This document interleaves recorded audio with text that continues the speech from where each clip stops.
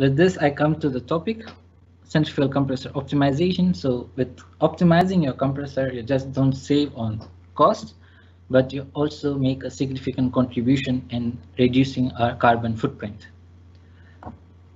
So I'll go through the topic for today's webinar. I'll first start with centrifugal compressor operating principles, where I'll explain the flow physics and the work done within a centrifugal compressor. And then I'll move on to types of impeller and diffuser, and then the losses that's in the centrifugal compressor, different types of losses, and how to mitigate these losses.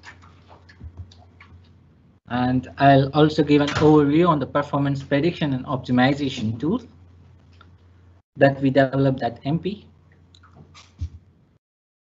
And I'll move on to a real case scenario where we utilize this tool to optimize the performance of an impeller. And finally, conclusions. So let me go to centrifugal compressor operating principle. The flow field within a centrifugal compressor is not 2D but 3D. The flow moves from not just move from inlet to exit, but there is also a path of flow that takes place from pressure side to suction side. There are vortexes that's been created on the hub.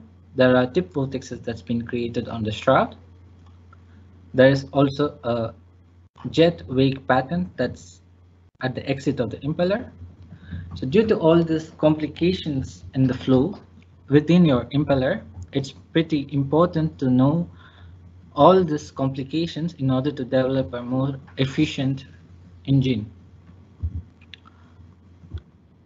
Going further, work done within a centrifugal compressor. The right side, the image is a cross-sectional view of a centrifugal compressor. Point 1 is the inlet of the impeller. The point 2 is the exit of the impeller. Location 3 is the exit of a vaneless space in the diffuser. And then your point 4 is the exit of your vane diffuser. And if you take 1,